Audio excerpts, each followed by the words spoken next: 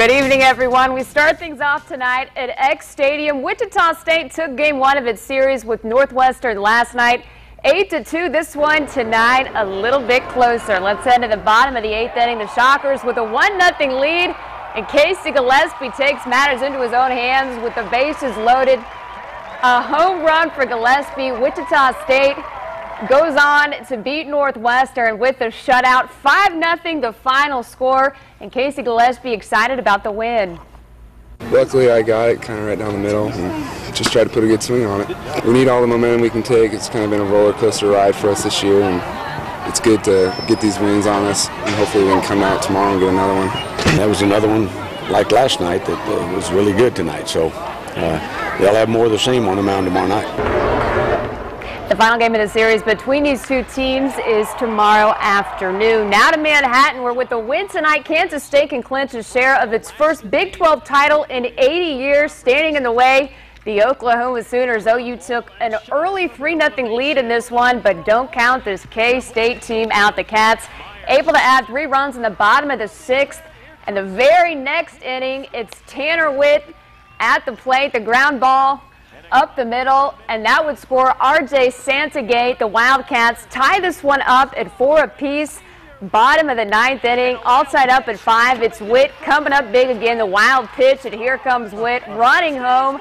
And K-State beats OU 6-5 and clinches a share of the Big 12 title. Kansas State also takes the Big 12 Triple Crown with conference titles in football, basketball, and baseball. The only other school to do that is Texas in 2005. Well, game 2 of the regular season for the Wichita Wingnuts. Kevin Hooper's team shut out the T-Bones last night 8-0, but his guys didn't have an easy go of it the second time around. The Nuts drop game 2 tonight with Kansas City. The final score at Lawrence Dumont, 5-4. In Kansas City, the Chiefs signed rookie free agent and former KU fullback Tobin Opurum to their roster today. After a week of OTAs, yesterday first-year coach Andy Reid got his first look at the entire team on the field all at once, and veteran receiver Jonathan Baldwin catching his eye. Coach Reid, Coach Curry, those guys are great coaches. You know, they're going to push all of us receivers and push the team as a whole, and there's definitely a chance to show what I could do. You know, he's done some good things. He had a couple nice catches today, so he's working hard, and he's working on the little things, and that'll help him down the road here.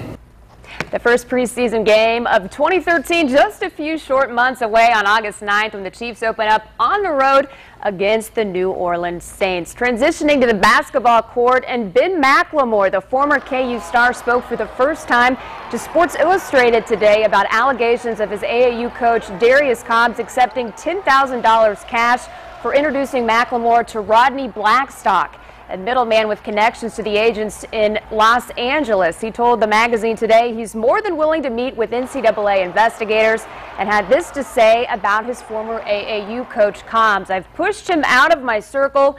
I didn't see no money going around. My mom hasn't seen no money going around.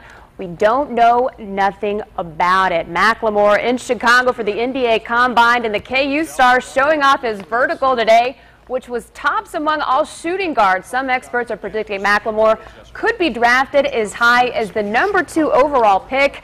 We'll have to wait and see how things play out when the draft gets underway on June 27th. I don't know that it will affect the University of Kansas at all, but I can pretty much predict we have not heard the last of the McLemore story. I don't think so. I would agree with you there.